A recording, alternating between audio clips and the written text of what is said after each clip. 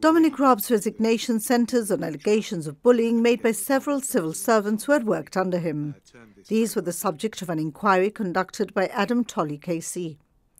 According to a resignation letter from Mr Raab to the Prime Minister, the report arising from the inquiry dismissed all but 2 claims of bullying. The former Foreign Secretary believes these findings are flawed and set a dangerous precedent for the conduct of good government.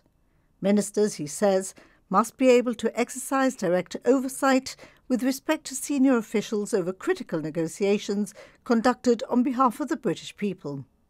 Otherwise, he adds, the democratic and constitutional principle of ministerial responsibility will be lost. In his letter, he says this was particularly true during his time as Foreign Secretary, when a senior diplomat breached the mandate agreed by the Cabinet.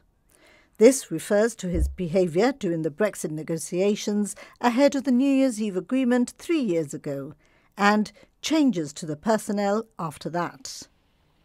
Mr Raab believes the senior negotiator had put UK sovereignty at risk, and had put the agreement at risk too, with Gibraltar perilously close to a no deal.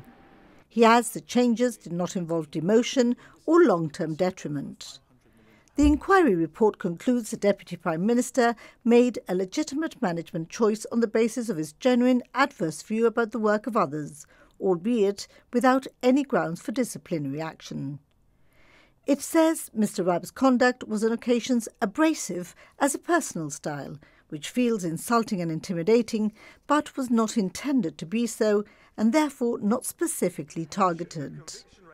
Mr Raab has expressed regret about the impact on others, but not apologised, believing he did nothing wrong. If he wasn't aware of the effect his behaviour was having on others, he should have been. That is basically the conclusion of the report on this particular complaint. The Deputy Prime Minister genuinely believed the senior diplomat had done something wrong. Ministers getting upset with their advisers is nothing new. This report focuses on Dominic Raab, but it would be interesting to know what it was that breached the Cabinet's mandate. This information is considered too sensitive to be included in the report.